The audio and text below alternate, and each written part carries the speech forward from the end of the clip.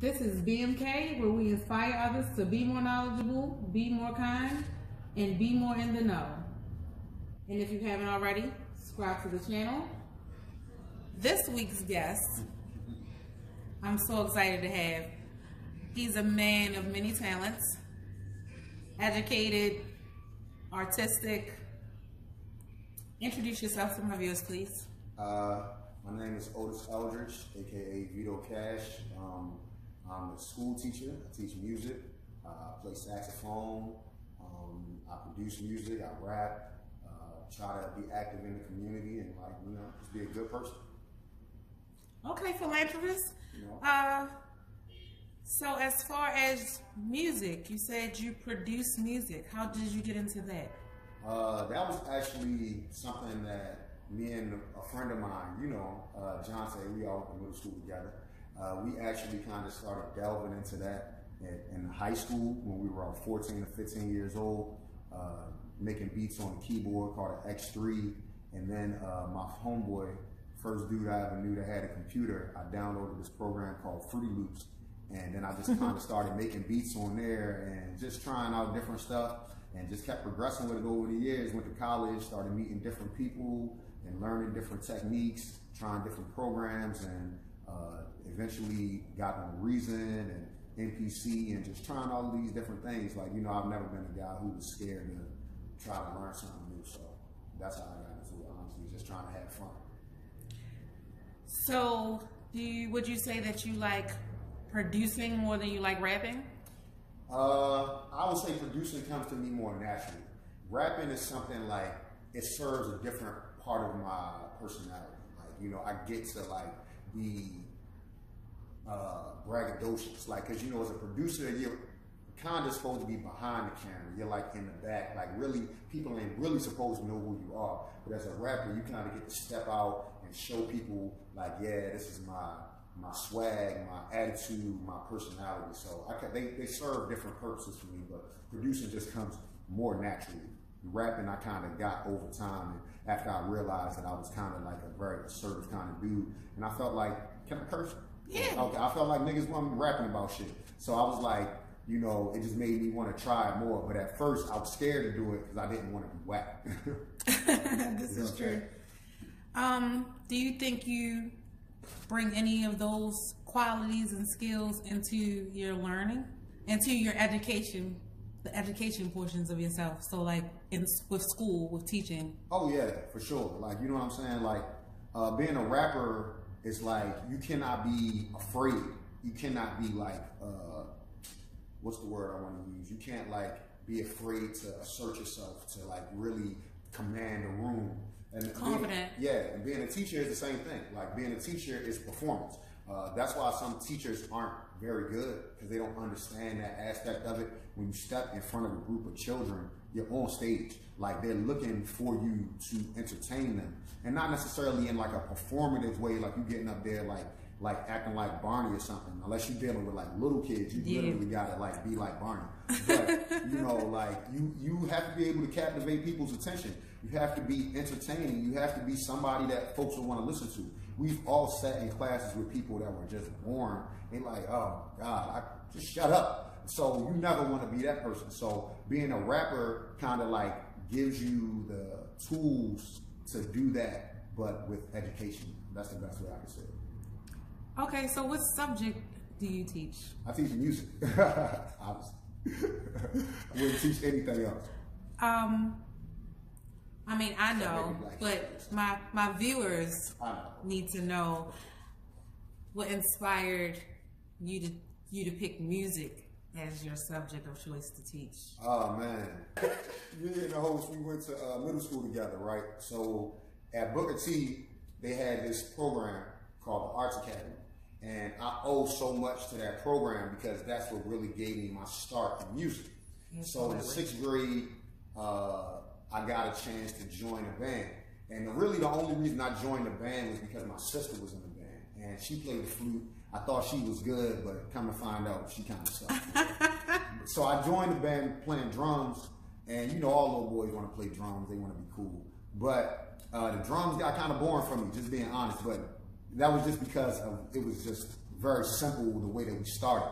So I told my band director I wanted to play the clarinet, and he kind of knew my personality. He was like, "You're not a clarinet player." Like, so he put me on a saxophone, and you know, saxophone ended up being my thing. So when I was in the 6th grade, that's when I started playing the sax. Played sax all through middle school band, went to high school band, played in high school band. That ended up helping me get a scholarship in college. So by the time I got to college, you know, I never been a guy who was untalented. Not to be on the cocky or like, you know, whatever. I just never been a guy who didn't have talent. So I had to choose a major, and music was the only thing I had spent a whole lot of time doing. So I was like, well, I guess I'll be a music major. And I didn't really know what I wanted to do with it at that moment. Like, I didn't know if I wanted to be a performer. I didn't know if I wanted to be a teacher. I didn't know if I wanted to be an instrument repairman. I just knew that I was interested in music and I loved doing it. So I decided to get my bachelor's degree in music. And then after I finished my bachelor's, I was like, well, what am I going to do now? And it was a very interesting time in the world because like it was like a global like economic downturn, like shutdown. Like it was like 2008, 2009 for real. So it was a time where a lot of people were graduating college and they couldn't find jobs. So I was like, I don't really want to go into that, so I'm gonna just go ahead and get my master's degree. So I decided to get my master's in education because I was like, if I'm a work in music, I don't want to be like a dude who's like depending on playing my saxophone to make money. Because I look at that like prostitution or like shaking your ass. Like, you know, that's the way I view it. Like, you know what I'm saying? I know that some people, they got different perspectives on that, but I just didn't want to be one of those people who had to play at a church or had to play at a club in order to make money. I wanted to have a career where I could like have health benefits and have like a pension, and like I was really thinking long term with it. So I was like, well, what do I want to do? And, you know, I didn't want to be a starving artist, as they say. Like, you know, a lot of people, they want to be musicians, but they don't really have a plan for how they're going to live life. I wanted to be a homeowner. I wanted to have property. I wanted to, you know, be stable. I didn't want to, like, and sadly, we look at what just happened with the pandemic. A lot of people I know weren't able to make money because there was no show, there was no clubs, there was no church. You couldn't go to church and make your money. So I was lucky at that time that I had a career that I could still work in music and, you know, pay my bills. Well, that was a long answer, but you know. No, that was pretty cool. It wasn't as long as you thought. Detailed, but right, it was to the point. It was needed. I'm gonna say that. So your students, are they younger students, college kids? Right, I've taught college before, but currently I'm teaching pre-K through 8. So they were around 4 to 13, 14. Okay, so with that, are any of them, how would I put this? Are they showing you signs of being good? Like, you know how when a kid has a talent and you can like almost instantly see it. Do you have those kids that are that passionate about music? Oh, for sure, man. One of the things I really, really love working with children is that they have so much talent and so much passion. Like, they haven't been tainted yet. I mean, some of them, they've been through real tough things in life, and you know, they had things that are out of their control. But children, like, you get constantly reminded of the potential and the greatness that can be by working with children. So I have children that just show me, like, look, today, a little boy, he's a 5th grader learning to play trumpet. He just started like 2 months ago, like no cap. This dude came up to me and played When the Saints Go Marching In, and he taught it to himself. Like, I just taught him how to play it. You know, he's learning the notes, he's learning the scales, learning the basics. He's like, yeah, Mr. E, I learned this over the weekend. Straight up played it for me. Like, I'll show you the video when we leave. Like, I was so excited because it's just like, wow, this dude is 10 years old and I can just see so much potential in where he could go. Like, yo, you just taught yourself a song on the trumpet that you've been playing for 2 months. Anything is possible. Dedication. Like, and these kids, you just see it every day. So I feel like it kind of keeps you young. It kind of keeps you engaged. I can never get but so jaded with the world because I understand that, you know, these children, they got greatness in them. Yeah. Okay. So as far as like being a rapper, Vcash, that's your rap name? Vito Cash. Vito Cash. Yeah. And where did that come from? Honestly, at first, like, you know, it was just something that I thought sounded cool. Like, you know, obviously, I'm motivated by money. I like making money. But you ever seen The Godfather? Oh, yes. So Vito Angelini was the Godfather. So, yeah. you know, that's a movie that, you know, most rappers are influenced by mobs type shit. So it just was something that influenced me, and I like the way he carried himself. He was a gangster, but he had principles. And, you know, he wasn't just about anything. So obviously that was something that really, really influenced me and inspired me. And then, you know, I'm a deep person, so I started trying to, like, come up with literature to kind of support why, like, this name made sense for me. Okay. So I actually came up with an acronym, which is vehemently intelligent, totally organized, chasing a supreme hustle. So that was like something I did. Then I started thinking, like, the word veto is like a synonym, or like the meaning of it in Italian is life, like vital signs. Okay. It's like, so it's like, it just was so many things about it that reinforced, like, yeah, this is something that I can call myself. So, that definitely resonates for you. You feel me? So, it does. You know, most people don't know it goes that deep. Like, you know, they just think that it's just a name that I chose. But when I really, like, started, like, putting it together, I was like, yeah, this is the one. So what kind of rapper would you consider yourself? At one point, I would say that I was like a conscious rapper, like Mos Def, Talib Kweli, you know, because I really, I want to make music that people can feel. I don't want to just make music about like drugs and shooting niggas and hoes and all that, because that's not really my life. I can't get on the record and say that. Like, I'm not going to hate on nobody for what they do, but at the end of the day, I'm a man where it's like, I got to be able to stand behind what I'm doing. I got to be able to let my mom hear this record. I can't let my mom hear no shit and she looking at it and she gonna be looking at me like, nigga, what the fuck is this? Like, what life was you talking about? Like, you know what I'm saying? So I'm just a person, like, I'd rather take the stairs than the elevator. Like, you know what I'm saying? That I'd rather people love me for who I am than, you know, some fake ass version of myself. So I wouldn't consider myself a conscious rapper no more. Like, because that's putting you in a box. I just rap about my real life, real shit. And when you hear my records, I want you to be able to take something away from it. You know what I'm saying? Okay. So, favorite genre of music? That's a hard ass question. Like, my favorite genre, obviously hip hop. You know what I'm saying? I love, the first type of music I ever fell in love with was jazz. I was gonna say. I fell in love with jazz. It's because, so like, jazz kind of taught me the standards and the ways of how to ingest music. Like, being a historian of it, really studying people's styles and really appreciating what they do and not just listening to it just to make your head bob, like really trying to get into what the people are doing and what are they trying to say to you. So I started in jazz band when I was like 6th grade, you know, so jazz, the shit just took me by, like, and because it was something, you wouldn't think that a little boy from West Baltimore would like get engulfed with jazz, but my teachers, they like really made me fall in love with it. They found a way to like really, that's why I love teaching. So they just found a way to really make me fall in love with it. But I really enjoy all types of different music. Anything that sounds pleasurable. There's a lot of shit out there. You know, some people, they like stuff that sounds crazy. I ain't really one of them people. I like things that sound good, sound pleasurable, whether it's relaxing or something that makes you want to go like dance or work out. I just like things that sound good. Okay. Each one teach one?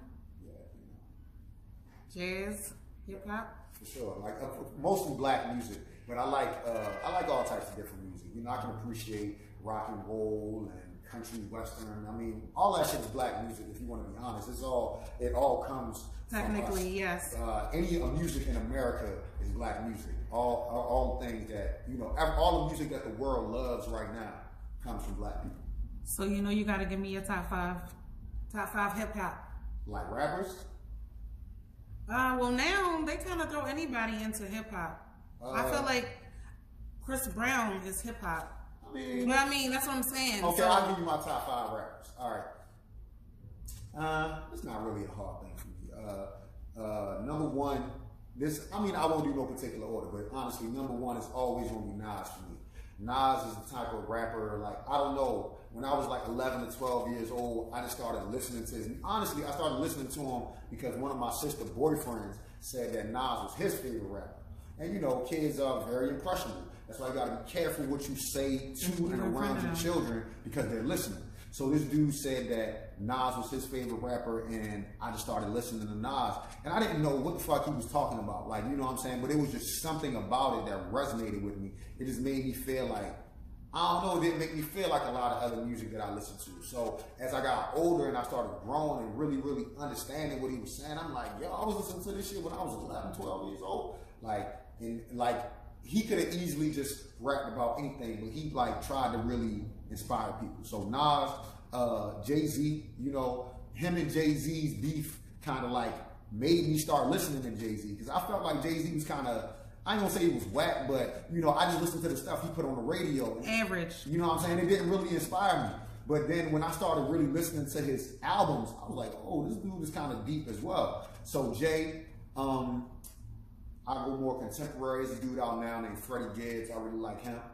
Nipsey Hussle, like, he just was like more than a rapper to me. He was somebody who like was just a real man. Like, he represented something, stood for something. Like, obviously, I ain't necessarily a fan of all the gangbanging activities and all that, but at the end of the day, I understand that that's his culture, being from California.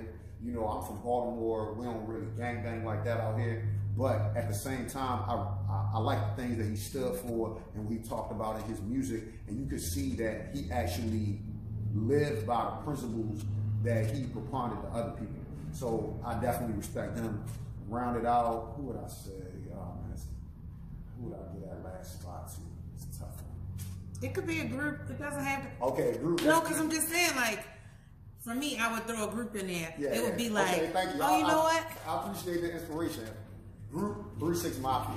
And like, you know what I'm saying? That's just on the straight ratchet. Like, they should just, when I heard their music, it just sounded like unlike anything that I ever heard before. And it was like the same type of tip with Nas. Like, at the time, you know, I didn't really know all the shit they was talking about. These niggas talking about snorting coke and doing all kind of crazy shit, but it just was hard. Like, I just loved it. Like, and then like, it's just the way it made me feel. And as I grew up and I experienced so many things, I'm like, oh shit, that's what they was talking about. Project Pat, Juicy J, like, you know, they just, I think that a lot of people don't really understand how much they influence the music that we listen to today. All these trap rappers and this, all this stuff, and drill, all that shit is based on 3-6 Mafia. From the hi-hat patterns to just the dark sound of it, just people not being afraid to talk about taboo subjects on record. Like, you know, 3-6 kind of brought that to the game. So, like, yeah, that would be my top 5, I guess. It's interesting that you say Nas because, as we know, like, Nas' father was into jazz, right? And you having a jazz background, you know, like, maybe that's what correlates to, like, that's what binds your love for Nas with yourself, because maybe it was something in his music. I mean, yo, that, you know, I understand exactly what you mean. Like, I was talking to my wife about this. It's crazy how, like, when you like look at things, they say hindsight is 20/20. But like, when you start like putting all of the pieces together that you might not have saw going into it, and kind of like, when you kind of look at it through the rear view, it's like, man, everything is so connected. Like, you know, like, there's so many connections that we just don't always recognize. So you're probably right. Like, you know what I'm saying? Like, with his father being a trumpet player, and, you know, I didn't know that about his dad, but it was like something about him. I'm sure that made him take the music more seriously, because it wasn't just, he just rapping just for fun. Like, your father's a musician. Like, you understand the history, the depth of this. And it's like, you know, being a black person in America, you've got to find some way to tell your story. Like, we done been through so much as people that we gotta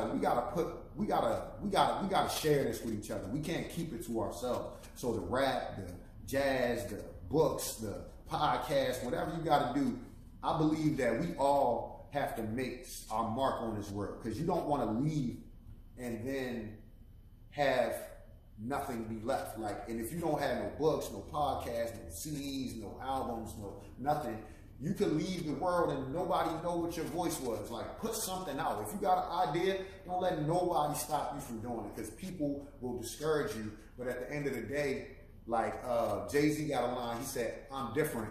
I can't base what I'm going to be off of what everybody is. Like, you know what I'm saying? Do you. And don't let nobody scare you or shake you from being yourself, man, because niggas will. You definitely answered my question before asking. My bad. I got a tendency to do that. No, it's good. I mean, you just make the interview flow. So, Okay.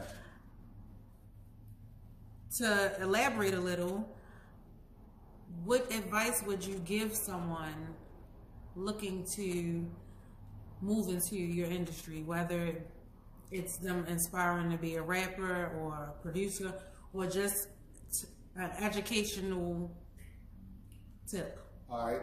And this is like anything. Don't lie to yourself, man. You can't cheat the grind. Like, you can't,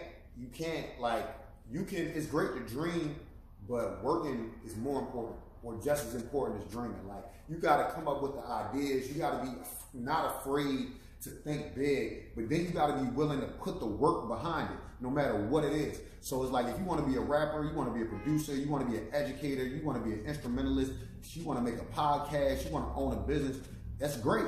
But then you got to be willing to do whatever it takes to be able to make that reality. You can't depend on nobody else to make your dream come true, because it's your dream. Like, so if you have a dream, you got to be willing to invest in yourself. That might mean that you might not be able to go out with your friends every weekend, or you might not be able to go to Cancun every year, or buy new J's every month. Like, you might have to put away $100 a month. Like, slow money, like big bank take little bank. Like, you got to start somewhere. Like, don't be afraid to jump off the porch, and you might have to fail a couple of times. Like, it's okay, but it's not about how many times you fall, it's about how many times you get up. And I know a lot of the shit I'm saying sounds very cliche, but it's real. It's 100% facts. Like, and the reason why you hear people say these things so many times is because anybody who's ever had any true success in life knows that it's true. You're gonna fail, you're gonna make mistakes, you're gonna like fuck up, but you gotta be willing to try, and you gotta be willing to accept that, learn from your mistakes, and do better. And that's with anything. So that's not just about what I do. Like, I mean, every day I make mistakes, and you gotta be willing, you gotta love yourself enough to forgive yourself for making mistakes, because even when you make a mistake, you gotta be like, all right, well, how am I going to correct this mistake? You can't just be like, all right, I made a mistake, now fuck it. Like, no, you made a mistake, then you try to do better. Like, if you wrong someone, be man or woman enough to apologize. Or if you like, you know what, even if you burned a bridge, you did some bullshit, or whatever the case may be, and you sit back and realize, like, you know what, that wasn't the right thing to do. Be man or woman enough to be like, you know what, I'm sorry. Correct those wrongs. You know what I'm saying? But so many people, they can't do that. Like, I don't even say they can't do it. They just maybe, they don't have the courage to do it. They think that, oh man, well, fuck it, like, whatever. Like, nah, yo, you can't do, I heard somebody say something the other day. They was like, if you can accomplish your dreams by yourself, then you're dreaming too small. And that's some of the realest shit I ever heard. Like, because I'm a person who's always been like self-reliant, like, well, me. Because, you know, because I know what I'm gonna do. I know I'm not gonna lie to myself. I know that at the end of the day, I'm not gonna bluff myself. But at the end of the day, you gotta be willing to work with other people. You gotta be willing to put yourself out there. You gotta be willing to at least try. Because if you can do it by yourself, then you're not dreaming big enough. You know what I'm saying? Message. You know, that's a message, yo. Like, you know what you can do, but imagine what you could do if you compound that with somebody else. Like, 2 heads is better than 1. I know I'm dropping a lot of cliches, but all this shit is real. I'm sorry. You know what I'm saying? I'm just